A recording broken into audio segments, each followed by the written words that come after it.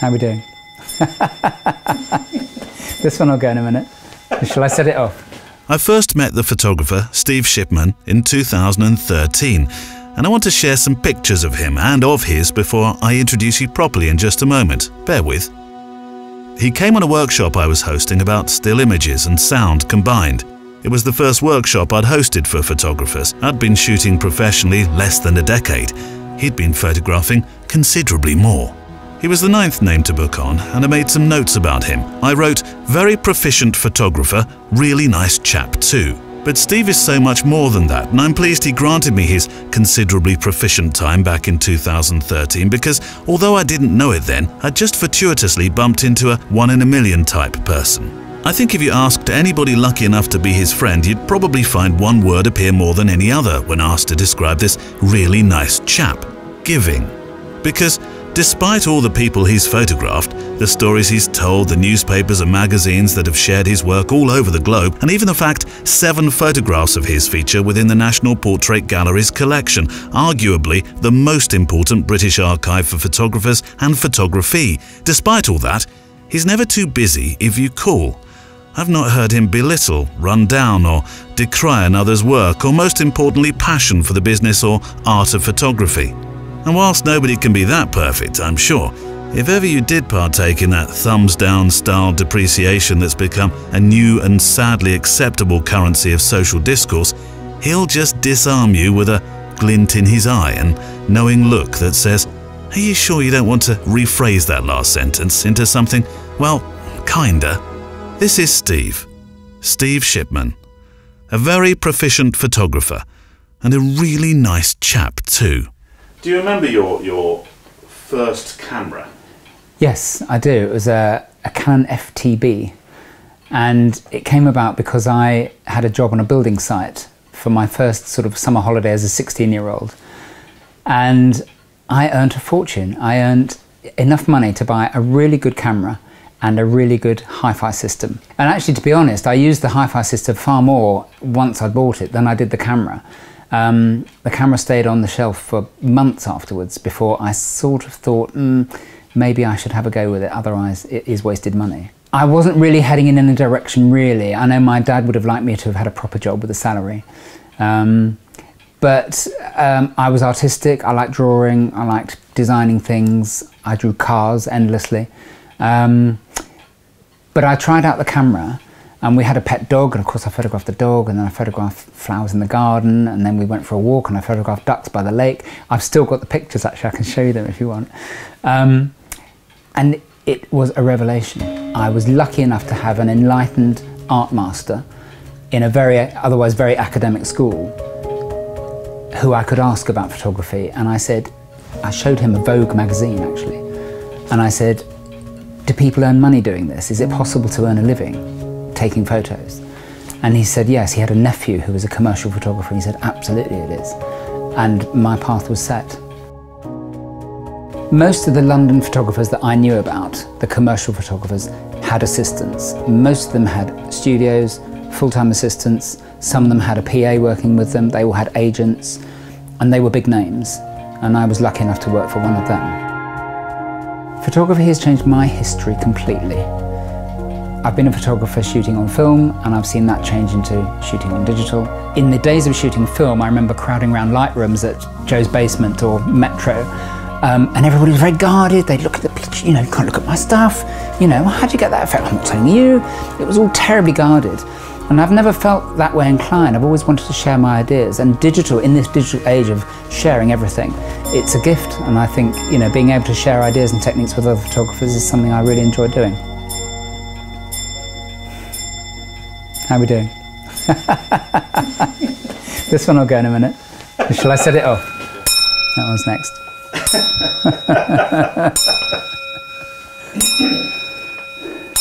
What's a Steve Shipman photograph? I like symmetry in a photo. I like clean lines. I love things that are just balanced. So there's an element in the frame which corresponds with something else in the frame that makes it even.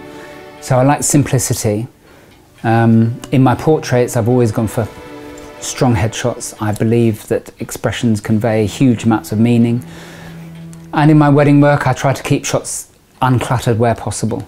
So there's a clear background, or we use depth of field to blur the background so the subject stands out.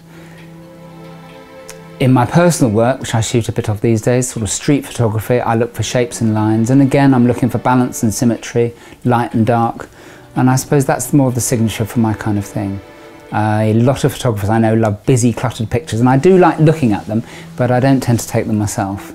Sometimes it's the positioning of the subject that, well, obviously it will affect the photo. Margaret Thatcher gave me her situation. She said, we're going to shoot it here, and so I had to shoot it right there. So not my ideal scenario. But again, it's a simple situation. There's a wall with some, you know, balustrade behind her or something. It's fairly soft and nondescript, so she stands out from the background nicely. So I was happy with that. And a lot of my celebrity headshots are quite simple. They're on plain backgrounds. Occasionally there were moments where we had agents and minders and assistants sort of looking at their watches and saying, you know, you've got 5 more minutes, 30 seconds. I remember doing Claudia Schiffer, dream job in those days. She was a big named model. She just put out a DVD, a Keep Fit DVD, and we were photographing her in a hotel, as one does, and she would not take the DVD down from beside her face. There was no way I was going to get my clean headshot of her, beautiful as she is. She held it there, or she held it there, or it was there. It might have been like that. She would not budge, and that was such a shame. But a lot of the time, my subjects were more than willing to stand in front of me and just be themselves, and that is the most important thing. I did a picture of Dustin Hoffman, which was very early on in my series of black and white portraits as it became. And he said, well, what do you want me to do? And I said, just look at me. And he just looked at me, and I got the most brilliant, revealing, real portrait of him, which to this day I'm very proud of. I was very lucky to be in the right place at the right time. I was one of about a dozen photographers that all those magazines used all the time. And the art director of the Radio Times actually said to me once, whenever you're not shooting, ring me and we'll give you a job. I was lucky to be that busy for about 15 years. And it was a fabulous time for me. We were very fortunate. This was before I had the children. So Amanda and I really did very well in those early days. In fact, it enabled me to buy the studio ultimately. Without wishing to plunder well-worn cliches or seasoned chestnuts, it does seem fitting that Steve's Behind Each Great Man story features a woman he's been with since teenage years. I met Amanda at a Saturday night church hall disco, as they used to be called.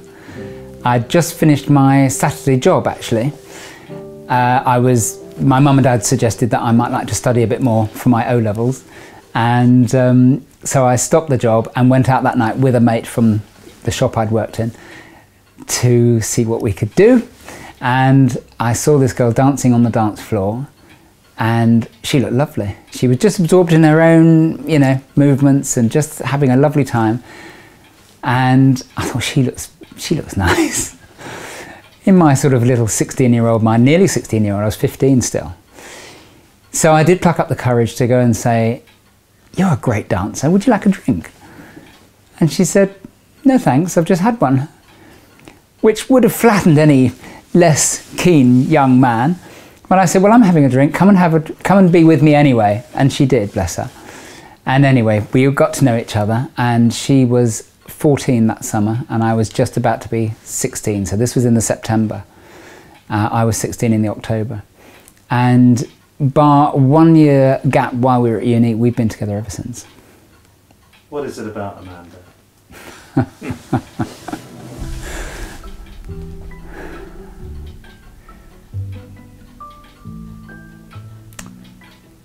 She's a very strong, wise woman. We talk a lot. We walk and talk a lot. It's something we've always done, with or without a dog. We've walked and talked. And that's the strength, I think, of our relationship. We just talk through everything. We always have done. What is it about her? She's a very wise, understanding, considerate and patient person. She's kept us together as a family. She's the glue that does hold us together. She's an absolute pillar of strength for the girls, and she's the rock for me. So occasionally, in the days of celebrity photography, I would approach people myself and ask them if I could photograph them for this series.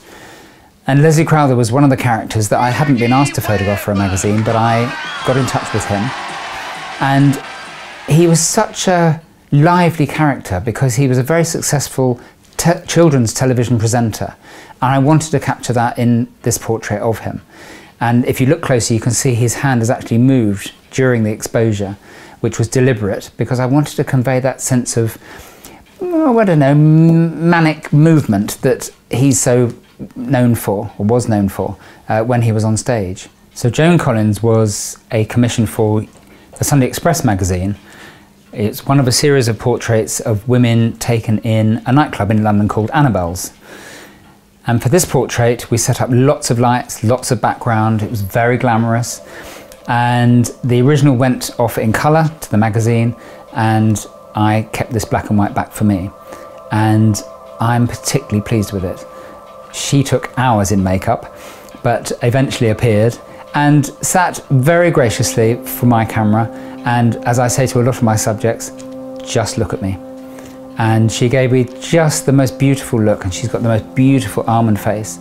And you know, she's no spring chicken, but she looks really good in this photograph, and I'm really pleased with it. It was always a delight to photograph a celebrity who arrived on his own, as he did. So many celebrities arrived with their managers and their agents and their assistants, and he turned up as if he was just a humble actor, you know, having appeared in his first film. In fact, you know, Sir Anthony Hopkins graced our presence in the studio. And I just, once again, I asked him to be himself in front of my camera. He thought it was very odd that I asked him to put his Macintosh raincoat back on because I loved the textures in it. And I just said, look at me. This is a good example of a picture that needed no direction whatsoever. This is a very angry Lenny Henry on the set of a TV production that he was involved in, starring as an angry young man. But he did not enjoy the process of having to endure publicity photography. So I had about 30 seconds with him in which he stood in front of the camera, glared at me, and then walked away. I was asked to photograph Vic Reeves and Bob Mortimer for a Sunday magazine. And a day or two beforehand, I was able to ring them and ask them if they wanted me to bring in any props. So off the top of their heads, they just said some stuffed animals and some salamis. So although there's no salami in this picture, there is a stuffed crocodile. And for about 2.5 hours, I and my assistant were the audience for their two-man show. We were very fortunate. We had a good sort of 10 years or so at our careers. I was establishing myself as a photographer. She worked for a TV company at the time. And then we decided to start our family. And of course, at that time, I thought, I'm going to buy a studio as well and move house. So all within a few months, Amanda gave birth to Eleanor, our oldest daughter. I bought the studio and we moved house. And that was followed by a few traumatic years, I have to say. Maddie arrived 3 years later. And we did have, I mean, God, it was a lot of fun. They were fantastic daughters and we enjoyed every second with them. Eleanor is very artistic. She's very ambitious, very focused on what she wants. She's very fussy and very particular. I know she won't mind me saying. Maddie is very gregarious and outgoing. She loves a party. She's got hundreds of friends. And somehow that mix of Eleanor's sort of intellectual intensity meshes with Maddie's ebullience, and they get on very, very well indeed. And we are very blessed with that.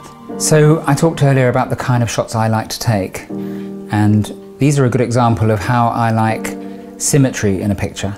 So almost every one of these has a balancing element on each side of the subject.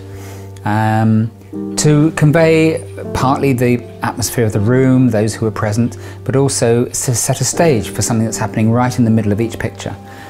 So this poor groom, who's absolutely in tears here, just behind him out of focus, walks his lovely bride up to meet him. And I love the framing of that because he's in slightly to one side, but she's out of focus.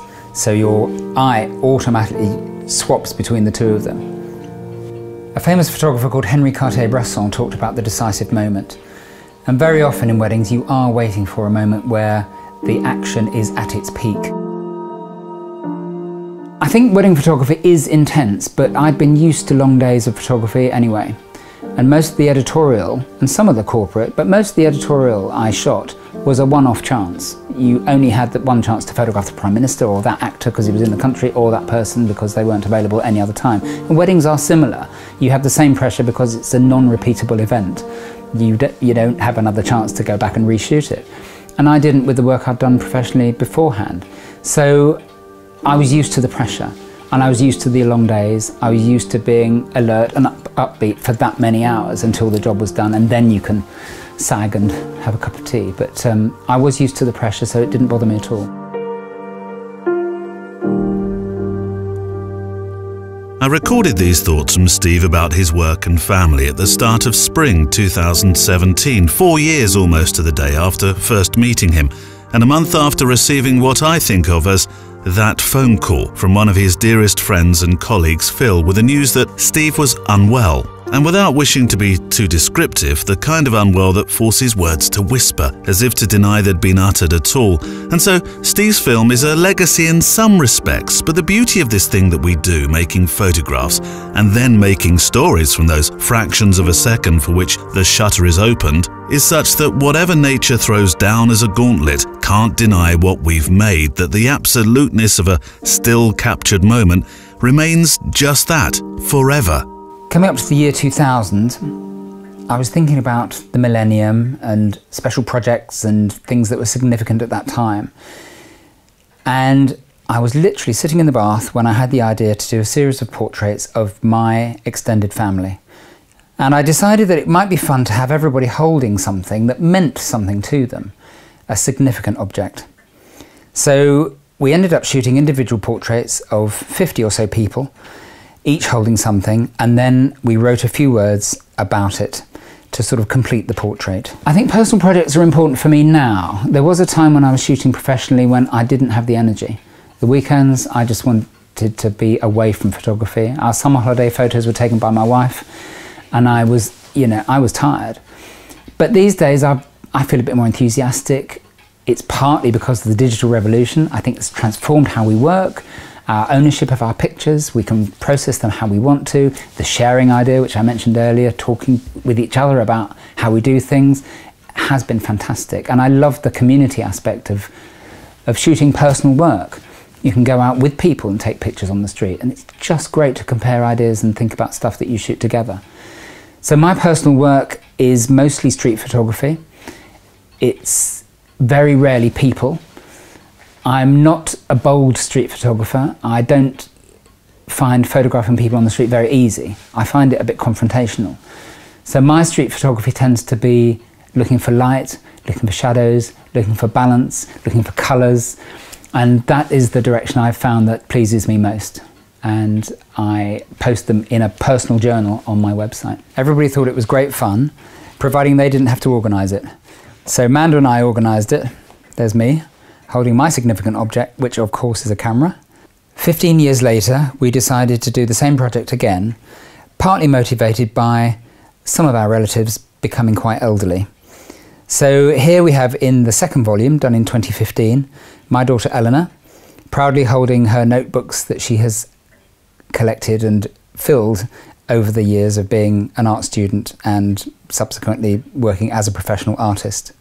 Slightly different format with these pictures. I shot them on a 35mm equivalent digital camera, and this is shot in her now hometown of Bristol. Maddie lived at the time we shot this in Brighton, which she absolutely loved. She was also a very keen runner. So this is what she says. After much debate about what to hold as my thing for this project, I came to the conclusion that I have no current thing, I'm just doing my thing. And in many ways that does sum up Maddie so much. She very much heartily does her thing. So to commemorate the completion of this book, we staged a big family party in a hall and invited everybody. And amazingly, everybody came. Photographing the people I relate to and feel comfortable with, whether they're related or not. It has been a thoroughly enjoyable project, and yes, it brings me back full circle to starting out when I was a professional photographing my own family. Being a photographer is a great enabler. It has allowed me into people's lives. It's allowed me to connect with people. It's allowed me to reconnect people. And it has allowed me to be with people. People I love, people who I like being with, people who interest me, and people who just have interesting lives in their own ways. It's been a great privilege to be a photographer, and I don't regret a single second of my career. I've enjoyed every minute. I'll miss it.